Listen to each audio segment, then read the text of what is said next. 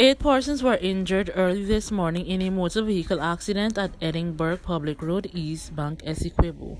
Inquiries disclosed that just after midnight, motorcar PFF 9548, driven by Sabitri Ticharan, was proceeding north along the Edinburgh Public Road at a fast rate of speed when the driver alleged that she saw 2 cows about 50 feet in front of her walking across the road.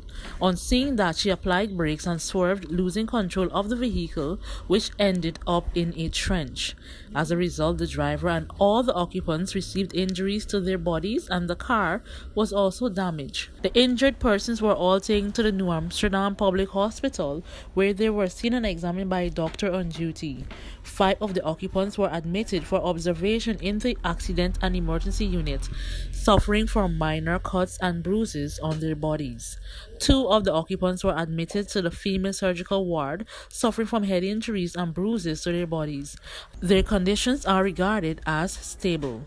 The driver was treated and released before being taken into police custody, where a breathalyzer test was conducted on her, and the same read 0. A statement was taken from her, and she is presently assisting with investigations.